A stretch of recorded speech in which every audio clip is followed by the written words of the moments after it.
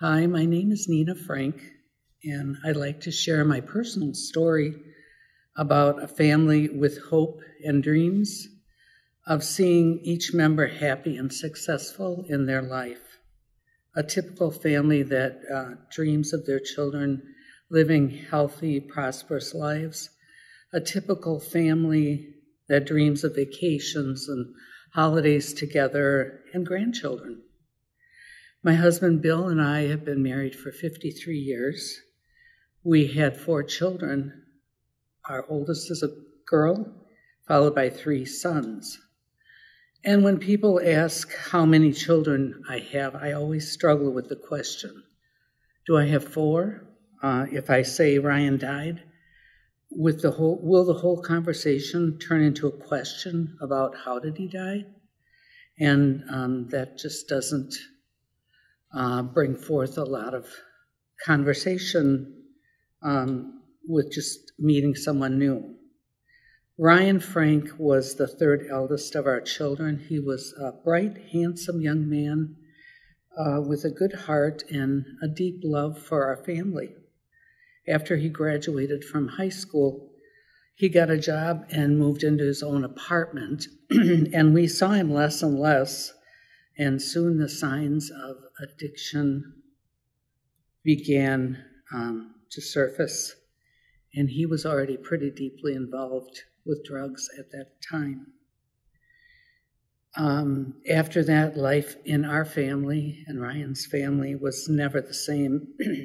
Much of our family life revolved around how are we going to protect Ryan? How are we going to keep him alive? Ryan was arrested and put into jail, which was my worst fear at that time, of having a child in jail. Imagine that, me having a child in jail. That's what I kept thinking to myself.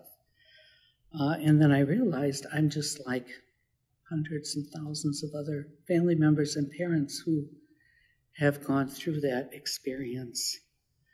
After serving 6 months, Ryan was released, and we picked him up that evening at the jail and took him to Hazleton Treatment Center in Minnesota for a 30-day treatment program. After his 30-day treatment program, he was enrolled in a program for young men called Gray Wolf Lodge. It was a program in the state of Washington, so we flew him to Washington to see if that program could be of help to him. And he flourished and he became a mentor in the program. He spent 4 months there and headed back to Minnesota, where he became a member of a sober living house. Ryan did fine for 3 years, living within that sober community, practicing the 12-step program. And then all of a sudden he decided that he did not need that anymore.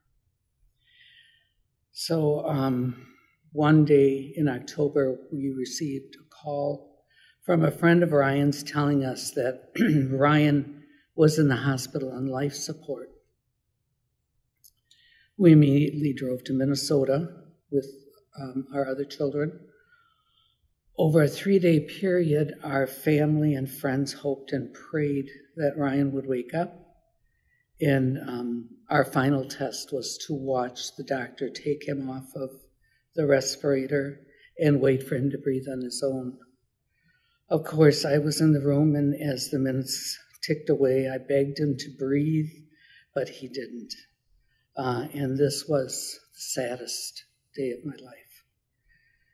Because of our loss, we were compelled to do something positive with our grief and to keep his memory alive, to share the good parts of our son. So we started a corporation with a 501c3 called Ryan's House of Hope.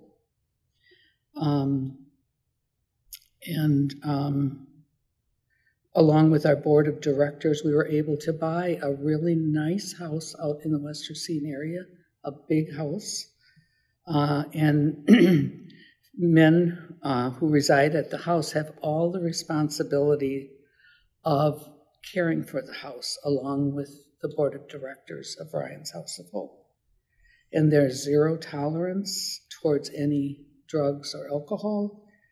The person that enters the house must have completed a treatment program. 6 to 8 men can reside there, and it's a democratically run house without any staff under the charter of an Oxford Living House. The house has been operating since 2012. To date, over 100 men have lived in the house. Many of these men have told us that it saved their lives. And based on the DePaul survey in Chicago, they did a study on sober living houses like Oxford houses. The success rate of these houses is 65% of those living in an Oxford-style house become successful, productive members versus 30% that don't have any kind of aftercare or treatment. So currently, all 6 of the men in the house have been there over a year, and they're thriving. So that's really the end of my story.